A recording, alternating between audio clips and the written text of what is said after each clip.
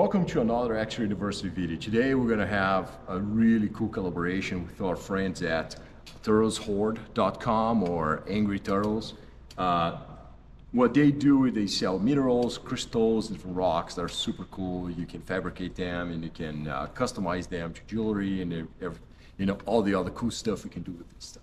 Anyway, fluorescence is one of the coolest things in nature, right? Fluorescence happens when a photon, when a photon, visible or invisible photon, hits a material and causes one of those electrons inside the material to bounce to a different shell. And in the process of doing that, it emits an X-ray photon at a different wavelength.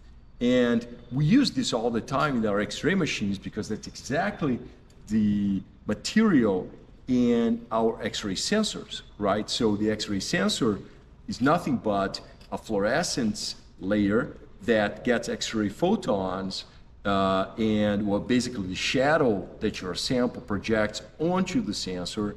And behind that, we have a camera, just like the one in your iPhone, very similar to the one in your iPhone. We have that camera that looks at that fluorescence shadow and takes that into an image that ends up showing up on your computer. Super cool process. So, as you can see, we can light this, and the guys, Tim sent us some UV pens that are super cool. So as you can see, we can light those crystals, those materials, those minerals, and they fluoresce.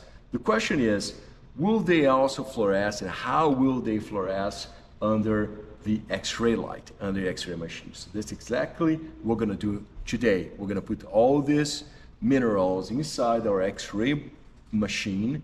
We're going to turn on the X-ray, and then we're going to show you how they fluoresce, if they fluoresce with X-ray photons. Okay, so let's check it out.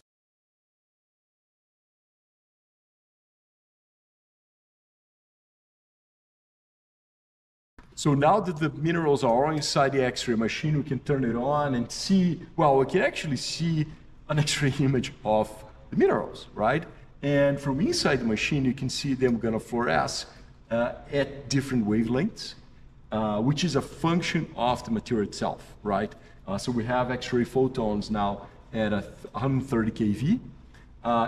And as you see, as we move the materials, move the minerals from stage to stage, they only fluoresce when X-ray photons are hitting directly that specific mineral, right? So as we move the stage from left to right, they're going to shine up and then they're going to get dark again because they only fluoresce when they have light hitting them, right? As soon as that source of energy is over, the material goes back to a relaxation state that's not going to be emitting visible photons that you see. They look beautiful under the X-ray.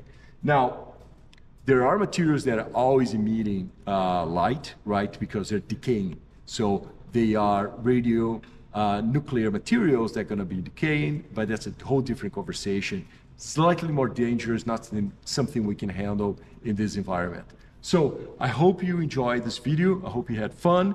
If you have any other questions or the crazy things like the guys at Angry Turtles and all the cool stuff they do, send it to us. We'd love to play with X-rays and show you how things work on the inside.